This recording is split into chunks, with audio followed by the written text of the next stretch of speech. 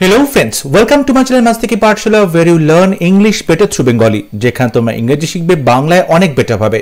West Bengal police constable main পরীক্ষার English প্রিপারেশনের জন্য মক টেস্ট সিরিজের আজকে 51st মক টেস্ট। প্রত্যেকটা মক টেস্ট পরীক্ষার সিলেবাস এবং প্রিভিয়াস ইয়ার্স এর কোয়েশ্চন প্যাটার্ন ফলো করে তৈরি করা হয়েছে। তাই আমি আশা করব প্রত্যেকটা মক টেস্ট তোমরা সিরিয়াসলি ফলো করবে, বাড়িতে প্র্যাকটিস করবে। তোমরা তোমাদের স্কোর অবশ্যই কমেন্টে শেয়ার করো আমার সাথে, এবং তোমরা এই স্কোরটা নিজেরা অ্যানালাইসিস করলে নিজেরাই বুঝতে পারবে যে কি কি জায়গায় তোমাদের ভুল হচ্ছে, কোথায় তোমাদের প্রিপারেশনে ঘাটতি হচ্ছে, কিভাবে আরো প্রিপারেশন নিতে হবে এবং কিভাবে তোমাদের ভুলগুলো তোমরা রেকটিফাই করতে পারবে। তাহলে শুরু করছি আজকের mock test. First question, she is coming dash me. এটা একটা প্রিপোজিশন দিয়ে ফিল ইন দি ব্ল্যাঙ্ক করতে বলা হয়েছে। She is coming dash me, সে এগিয়ে আসছে ড্যাশ মি, অর্থাৎ সে এগিয়ে আসছে আমার দিকে। Options R two, towards, at, আপন।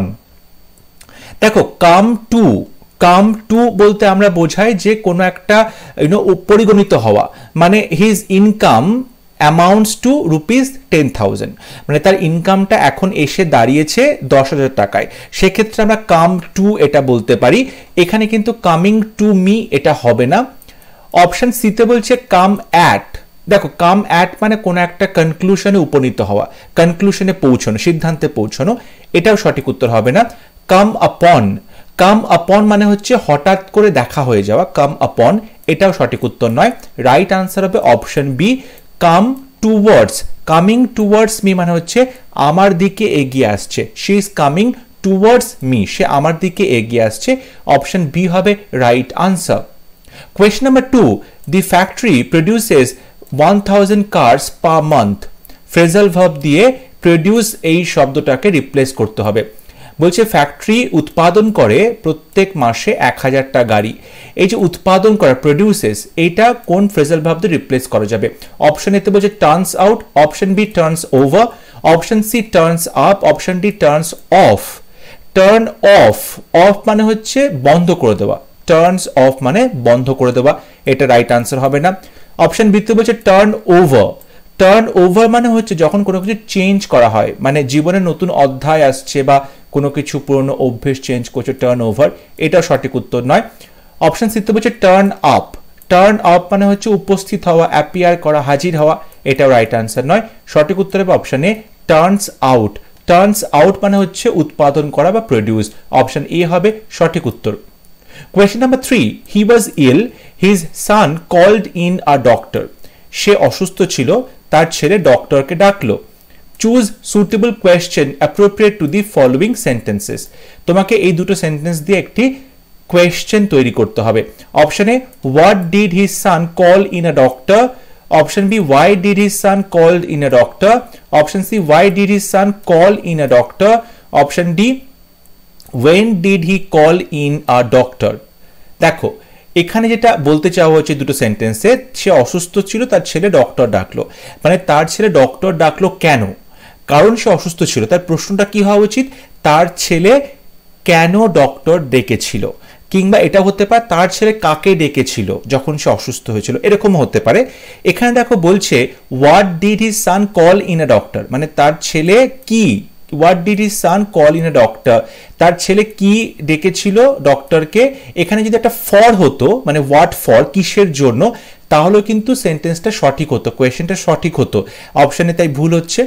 অপশন বিতে বলছে why did his son called in a doctor, তার ছেলে কেন ডক্টর ডেকেছিল। কিন্তু গ্রামাটিক্যালি দেখো, যখন এখানে তুমি ডিড বসিয়েছো পাস্ট টেন্স করার জন্য, তখন কিন্তু এখানে কল্ড আর হবে না, এখানে প্রেজেন্ট টেন্স কল হবে। তাই অপশন বিটা যদিও ঠিক বলেছে কেন ডেকেছিল, ওয়াই, কিন্তু গ্রামাটিক্যালি ভুল হলো। অপশন সিতে বলছে why did his son call in a doctor. দেখো এখানে যেহেতু ডিড বসানো হয়েছে, তারপরে ভার্বের প্রেজেন্ট ফর্ম কল বসানো হয়েছে, এটা একদম সঠিক আছে এবং অপশন সি হবে right answer. when did he call in a doctor, সে কখন ডক্টরকে ডেকেছিল। এখানে কখন ডেকেছিল সেরকম কিন্তু বিষয় এখানে কোথাও বলা নেই, তাই অপশন ডিটা সঠিক হবে না। রাইট আনসার হবে অপশন সি, সে কেন ডক্টরকে ডেকেছিল, why did his son call in a doctor। Question number 4, I don't think Neha is a wiser as Sonali, so she is not competent for this job। I don't think, আমার মনে হয় না Neha is, Neha হয় এ wiser as সোনালি, মানে সোনালির মতো এতটাই বুদ্ধিমান বা জ্ঞানী। সো শি ইজ নট, সেই জন্য সে is not competent for this job, এই কাজের জন্য উপযুক্ত নয়, যোগ্য নয়। তোমাকে বলা হচ্ছে এরার কারেকশন করতে। দেখো এরার কারেকশন যেটা প্রথমেই চোখে পড়ছে, যখন দেখতে পাচ্ছি অ্যাজ রয়েছে এবং তার আগে আমরা একটা অ্যাডজেক্টিভ দেখতে পাচ্ছি তখন, এবং সোনালির সাথে তুলনা করা হচ্ছে, সেক্ষেত্রে কিন্তু এখানে পজিটিভ ডিগ্রি বসবে অ্যাডজেক্টিভের, এবং সেটা হবে as wise, as wise as সোনালি। আমরা জানি পজিটিভ ডিগ্রিটা যখন সেন্টেন্সে বসায় তখন আমাকে অ্যাজ, তারপর পজিটিভ ডিগ্রি অ্যাডজেক্টিভ, তারপরে অ্যাজ বসাতে হয়। সুতরাং এখানে কিন্তু যদি আমি ওয়াইজার বলতাম তাহলে ওয়াইজারের পরে দ্যান বলতে হতো, ঠিক আছে।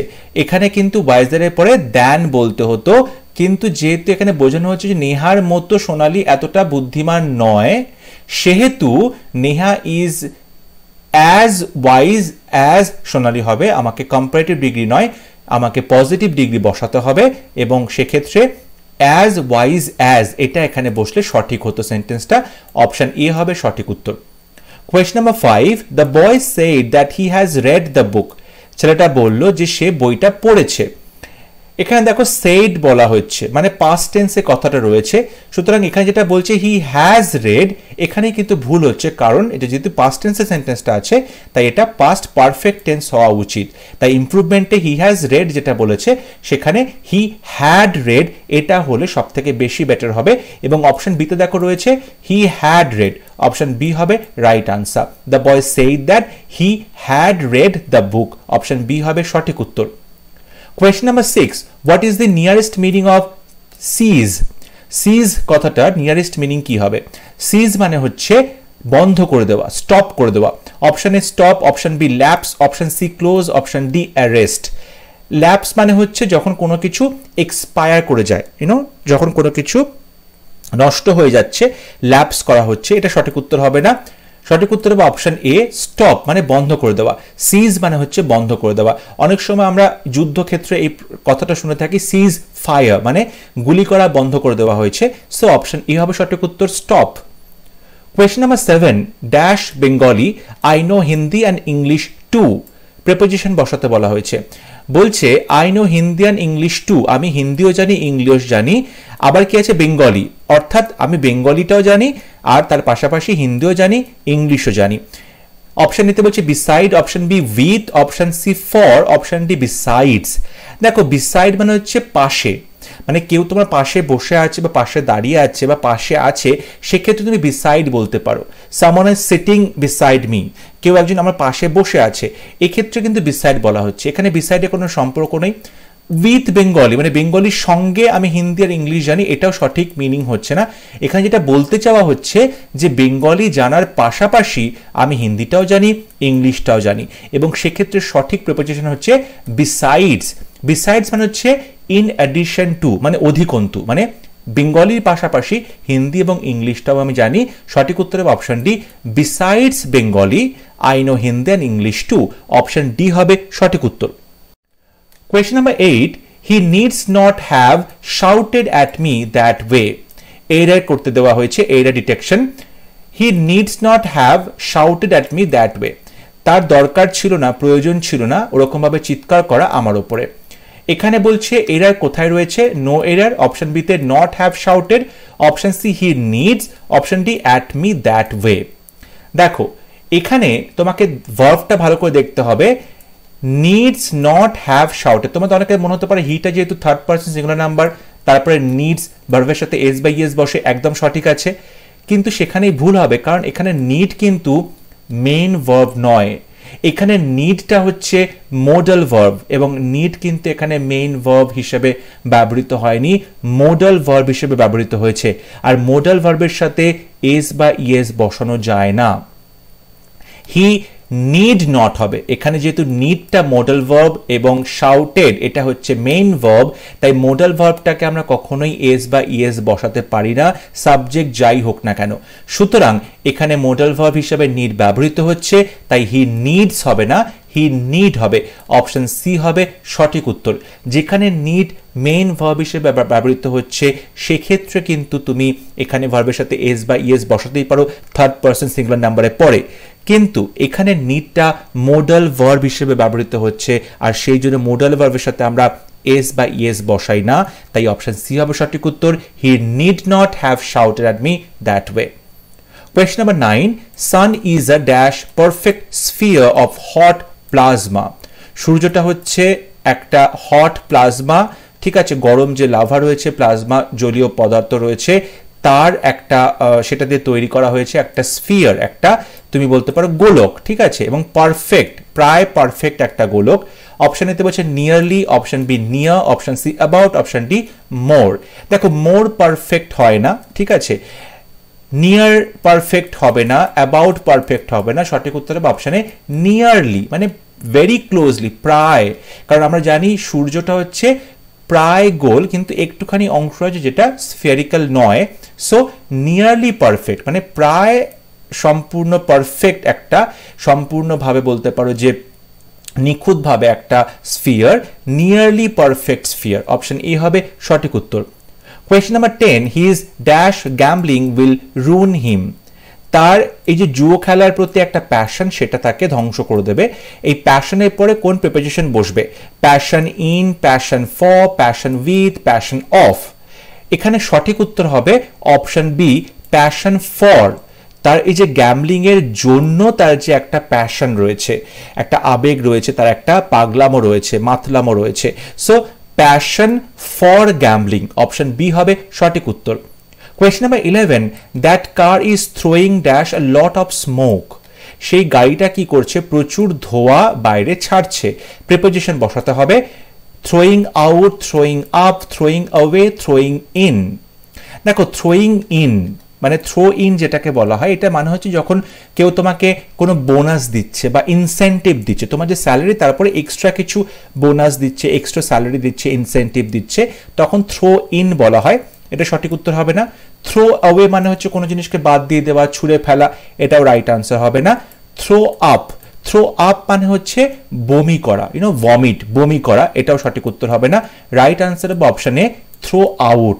থ্রো আউট মানে হচ্ছে নিঃসরণ করা, মানে যেখানে বলতে পারো যে অনেক কিছু ধোঁয়া বা লাইট কিংবা স্মোক সেগুলো বেরোচ্ছে, অনেক তাপ বেরোচ্ছে, তখন থ্রোয়িং আউট বলা হয়। অপশন এ হবে right answer. Question number 12. What is the opposite meaning of congenial? Congenial কথাটার অপোজিট মিনিং কি হবে? Congenial মানে হচ্ছে যার সাথে টাইম স্পেন্ড করতে ভালো লাগে, খুব মনোরম কেউ, বা বলতে পারো খুব বন্ধুত্বপূর্ণ একজন মানুষ বা বন্ধুত্বপূর্ণ একটা সিচুয়েশন, খুব প্লিজেন্ট একটা সিচুয়েশন। এটার অপোজিট কি হবে? অপশন এতে বলছে accord, option B স্নাগ, option C engaging, option D unpleasant. দেখো অ্যাকর্ড মানে হচ্ছে একটা চুক্তি, অ্যাকর্ড মানে হচ্ছে একটা ফর্মাল এগ্রিমেন্ট, এটা সঠিক উত্তর হবে না। স্নাগ মানে হচ্ছে খুব কোজি কমফোর্টেবল একটা সিচুয়েশন, এটাও সঠিক উত্তর হবে না। এনগেজিং মানে খুব কাউকে এনগেজ করে রাখছে, কাউকে তার অ্যাটেনশনটা পুরোপুরি তার দিকে ড্র করে রাখছে, তার কাজে মন বসাচ্ছে, এটাও সঠিক উত্তর হবে না। অপশন ডি হবে রাইট আনসার আনপ্লিজেন্ট, মানে এটা একদমই মনোরম নয়। কনজেনিয়াল মানে হচ্ছে মনোরম, তার অপোজিট বলতে বলা হয়েছে, তাই সেটা হবে আনপ্লিজেন্ট। এখানে স্নাগ শব্দটা কিন্তু সিনোনিম হচ্ছিল, তাই স্নাগ শব্দটা সঠিক উত্তর হবে না। রাইট আনসার হবে option D unpleasant. Question number 13. The story of one's own life. নিজের জীবনের গল্প তাকে কি বলে? Autobiography, cartography, calligraphy, bibliography. সঠিক উত্তর হবে অপশনে অটোবায়োগ্রাফি। অটো মানে হচ্ছে নিজের লেখা, নিজের বায়োগ্রাফি, অটোবায়োগ্রাফি বলা হয়ে থাকে। অপশন বিতে যেটা বলছে কার্টোগ্রাফি, কার্টোগ্রাফি হচ্ছে the making of maps and charts, map তৈরি করা, চার্ট তৈরি করার যে টেকনিক তাকে কার্টোগ্রাফি বলা হয়, এটা সঠিক উত্তর হবে না। ক্যালিগ্রাফি, ক্যালিগ্রাফি হচ্ছে বিউটিফুল হ্যান্ডরাইটিং এর যে art, the art of beautiful handwriting, তাকে ক্যালিগ্রাফি বলে, এটা সঠিক উত্তর নয়। অপশন ডিতে বলছে বিবলিওগ্রাফি, বিবলিওগ্রাফি মানে হচ্ছে a list of writings with time and place of publication. ঠিক আছে, কোনো একটা বই পাবলিশ হবে, তার পেছনে দেখবে সেই বইটাকে কি রেফারেন্স বই কাজে লাগিয়েছে, সেই রাইটিংগুলো কবে লেখা হয়েছে, তার টাইমটা, পাবলিকেশন কবে হয়েছিল, এই জিনিসগুলো যে লিস্ট থাকে তাকে বিবলিওগ্রাফি বলা হয়, এটাও রাইট আনসার নয়। সঠিক উত্তর হবে অপশনে autobiography. Question number 14. Choose the correct expression. No sooner had he received the call then it got disconnected. দেখো এই সেন্টেন্সে ভুলটা হচ্ছে যখন তুমি এখানে হ্যাড বসিয়েছো তারপরে তোমাকে ভার্বের থার্ড ফর্ম বসাতে হবে, তাই এখানে রিসিভ হবে না, এখানে রিসিভড হওয়া উচিত ছিল, এটা একটা ভুল। আর একটা ভুল, যখন নো সুনার আমরা বলছি তখন তারপরে আমরা দেন নয়, তারপরে আমরা দ্যান বলি, no sooner than. No sooner had E received the call than it got disconnected, এখানে দ্যান হবে, দেন হবে না। অপশন বিতে দেখো no sooner had E received, এখানে নো সুন বলেছে, সুনার কিন্তু বলে নো সুন বলেছে, তাই এখানে এটা ভুল হয়ে যাচ্ছে। অপশন সিতে বলছে no sooner did he receive the call it got disconnected, আমরা এখানে ডিড দিয়েও সেন্টেন্সটা লিখতে পারি, সেক্ষেত্রে রিসিভ হবে, প্রেজেন্ট টেন্স হবে, সেটাও ঠিক আছে। কিন্তু এখানে দেখো দ্যান কথাটা কোথাও বসানো হয়নি, তাই অপশন সিটা এখানে ভুল হচ্ছে। অপশন ডিতে বলছে no sooner had he received the call then it got disconnected, option D একদম সঠিকভাবে বসানো হয়েছে। নো সুনার তারপরে হ্যাড বসাবো, তারপরে সাবজেক্ট, তারপরে ভাবে থার্ড ফর্ম, তারপরে অবজেক্টটা বসবে, তারপরে দেন বসবে, তারপরে বাদবাকি সেন্টেন্সটা আমরা সিম্পল পাস্ট টেন্সে লিখবো, it got disconnected, option D হবে সঠিক উত্তর। Question number 15. If he phones again, I'm going to give him a piece of my mind. যদি সে আবার ফোন করে, I'm going to give him a piece of mind. Meaning of the underlined idiomatic expression to give him a piece of mind. মানে আমার মনের একটা অংশ বা টুকরো তাকে দেব, এই কথাটার মানে কি, এই ইডিয়ামটার অর্থ কি? অপশনে two be nice to him, তার সাথে ভালো কথা বলা। Option B to take revenge on him, তার উপর প্রতিশোধ নেওয়া। অপশন সি টু রেপ্রিমান্ড হিম, তাকে বকাঝকা করা। Option D to support him, তাকে সাপোর্ট করা। To give him a piece of my mind হচ্ছে তাকে খুবই বকাঝকা করা হবে, টু রেপ্রিমান্ড হিম তাকে গালিগালাজ করা হবে, রেপ্রিমান্ড করা হবে, অপশন সি হবে সঠিক উত্তর। এরপরের প্রশ্ন, choose the correctly spelled word. 16 আর 17 দুটো প্রশ্নই একই, তোমাকে সঠিকভাবে বানান করা শব্দটা চুজ করতে হবে। কোয়েশ্চেন নাম্বার 16 বলছে নার্সিসিজম। নার্সিসিজম এই শব্দটার সঠিক বানানটা কোথায় আছে? দেখো নার্সিসিজম যেটা বলেছে সেখানে কিন্তু ডাবল এস হবে, অপশন বি হবে সঠিক উত্তর। Narcissism, NARCISSISM, narcissism, option B হবে সঠিক উত্তর। কোয়েশ্চন নাম্বার 17 বলছে বিজনেস।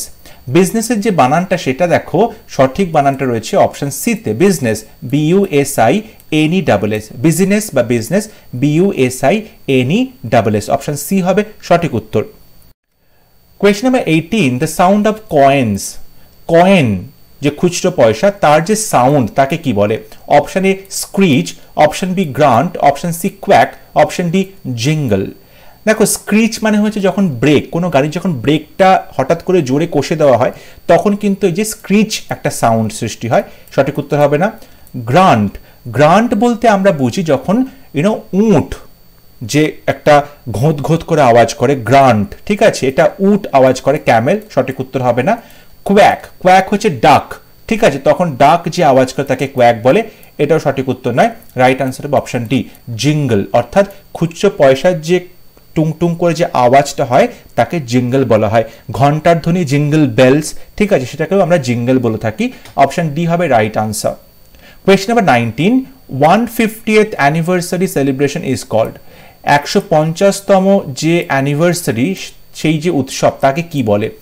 অপশন এ সেস্কুইসেন্টেনিয়াল, খুব কঠিন কঠিন শব্দটা, অলমোস্ট আমার দাঁত ভেঙে যাওয়ার জোগাড়, সেস্কুইসেন্টেনিয়াল। Option B ট্রায়েন্টেনিয়াল, option C পেন্টাসেন্টেনিয়াল, option D টেট্রাসেন্টেনিয়াল। দেখো অপশন ডিতে যেটা বলছে টেট্রাসেন্টেনিয়াল, দেখো টেট্রা মানে ইউজুয়ালি 4 বোঝায়, মানে টেট্রাসেন্টেনিয়াল, সেন্টেনিয়াল মানে হচ্ছে 100, তাহলে টেট্রা মানে 400 হয়ে যাচ্ছে। আমরা 400 বছরের যে অ্যানিভার্সারি তাকে টেট্রাসেন্টেনিয়াল বলে থাকি। পেন্টা, পেন্টা মানে কি 500, পেন্টা মানে হচ্ছে 500, তাহলে এখানে পেন্টাসেন্টেনিয়াল মানে হচ্ছে 500 বছরের যে সেলিব্রেশন তাকে পেন্টাসেন্টেনিয়াল বলা হয়। ট্রায়েন্টেনিয়াল, ট্রায়েন্টেনিয়াল মানে হচ্ছে 300, ট্রাই মানে 3, ট্রাই মানে 3, সেখান থেকে 300, ঠিক আছে, তাহলে সঠিক উত্তর হবে অপশন এ সেস্কুইসেন্টেনিয়াল, এটা হচ্ছে 150 বছরের যে সেলিব্রেশন, অপশন এ হবে right answer. Question number 20, choose the appropriate prefix literate.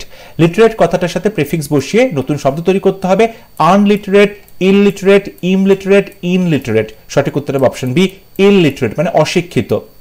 Question number 21, complete the proverb between the devil and the dash. Devil এবং কার মধ্যে? ডেভিল আর god, good, deep sea, high sky. সঠিক উত্তর হবে option C, between the devil and the deep sea, মানে একদিকে শয়তান একদিকে গভীর সমুদ্র, তুমি কোন দিকে যাবে? অর্থাৎ জলে কুমির ডাঙায় বাঘ কিংবা উভয় সংকট, দুদিকেই সংকট, জলে কুমির ডাঙায় বাঘ, অর্থাৎ between the devil and the deep sea, option C হবে সঠিক উত্তর। Question number 22, he said to his servant go away at once, সে তার চাকরকে বলল গো অ্যাওয়ে অ্যাট ওয়ান্স, এখনই তুমি এখান থেকে চলে যাও। ইনডাইরেক্ট স্পিচ লিখতে বলা হয়েছে। দেখো চাকরকে চলে যেতে বলছে মানে ডেফিনেটলি এটা অর্ডার করা হচ্ছে, তাহলে অপশন এতে দেখো অর্ডার বলছে, he ordered his servant to go away, order বলা হয়েছে, তারপরে সার্ভেন্ট বলা হয়েছে, তারপরে টু বলা হয়েছে, তারপরে ভার্বের প্রেজেন্ট ফর্ম, তারপরে পুরোটা বসিয়ে দেওয়া হয়েছে। অপশন এ হবে সঠিক উত্তর, he ordered his servant to go away at once. Question number 23, did she write a story, voice change করতে দেওয়া হয়েছে। Did she write a story, এখানে দেখো ডিড আছে মানে সিম্পল পাস্ট টেন্সে সেন্টেন্সটা রয়েছে, তাহলে শি রাইটের বদলে তাহলে রোট লিখবো। যদি আমি এখানে ডিডটাকে তুলে দিই, কোয়েশ্চেনটাকে যদি অ্যাসার্টিভ সেন্টেন্সে লিখি তাহলে শি রোট আ স্টোরি। এবার এটাকে আমায় ভয়েস চেঞ্জ করতে হবে আ স্টোরি, তারপরে এখানে যেহেতু সিম্পল পাস্ট টেন্স তাহলে যে বি ভার্ব সেটা হবে story was, a story was, তারপর রাইট ভার্বের third form written by her, a story was written by her. এবার যখন আমরা ভয়েস চেঞ্জ করব তখন কি হবে, কোয়েশ্চেন করা হচ্ছে, তাই জন্য যে বি ভার্ব ওয়াজ ছিল সেটা সামনে চলে আসলো, তাহলে হবে ওয়াজ a story written by her, option C হবে সঠিক উত্তর, ওয়াজ a story written by her. Question number 24, verb form of origin is, origin এই যে কথাটা এই শব্দটার ভার্ব ফর্ম কি হবে? Option A origin, option B original, option C originally, option D originate. দেখো অরিজিন এটা হচ্ছে নাউন, ঠিক আছে, উৎপত্তি এটা হচ্ছে নাউন। অরিজিনাল, অরিজিনাল হচ্ছে এটা অ্যাডজেক্টিভ, অরিজিনালি এটা হচ্ছে অ্যাডভার্ব। সঠিক উত্তর হবে অপশন ডি অরিজিনেট, মানে উৎস, অরিজিনেট, ঠিক আছে। অপশন ডি তে অরিজিনের ভার্ব ফর্ম রয়েছে অরিজিনেট, অপশন ডি হবে সঠিক উত্তর। এবং লাস্ট প্রশ্ন, তোমাকে এখানে রিঅ্যারেঞ্জমেন্ট করতে দেওয়া হয়েছে, সেন্টেন্সের প্রথম পার্ট এবং শেষ পার্টটুকু রয়েছে, মাঝখানে চারটে পার্ট সঠিকভাবে সাজিয়ে মিনিংফুল সেন্টেন্স লিখতে হবে। The world health organisation, WHO যাকে সংক্ষেপে বলা হয়, এবং বলছে in the history of mankind, humankind, মনুষ্য সমাজের যে ইতিহাস। অপশন পি তে বলছে the greatest villain has pointed out is that tobacco. এখানে আমরা সাবজেক্ট পেয়ে গেছি WHO কি করলো, তারপরে তোমার একটা ভার্ব দরকার, এবং দেখো অপশন কিউতে ভার্ব রয়েছে হ্যাজ পয়েন্টেড আউট, মানে WHO এটা পয়েন্ট আউট করেছে, এটা লক্ষ্য করেছে, কি লক্ষ্য করেছে, তাহলে প্রথমে কিউ বসালাম, কি লক্ষ্য করেছে, পয়েন্ট আউট দ্যাট, যে এখান থেকে একটা ক্লজ শুরু হচ্ছে, যে টোব্যাকো অর্থাৎ তামাক, টোব্যাকো কি করে, ইজ, এখানে একটা ভার্ব দরকার, টোব্যাকো ইজ, তাহলে তারপরে আর বসবে, ইজ দি গ্রেটেস্ট ভিলেন, সব থেকে বড় শত্রু, তারপরে পি বসবে, in the history of human kind. তাহলে অপশন এ হবে সঠিক উত্তর, QSRP, অপশন এ হবে রাইট আনসার। তোমরা তোমাদের স্কোর অবশ্যই কমেন্টে শেয়ার করো আমার সাথে। আজকে ভিডিওটি যদি ভালো লেগে থাকে তাহলে ভিডিওটি লাইক করবে, শেয়ার করবে, এবং অবশ্যই আমার চ্যানেলটি সাবস্ক্রাইব করতে ভুলবে না। পরবর্তী লেসনে খুব শীঘ্র দেখা হবে, ততক্ষণ সবাই ভালো থাকবে, সুস্থ থাকবে। Thank you.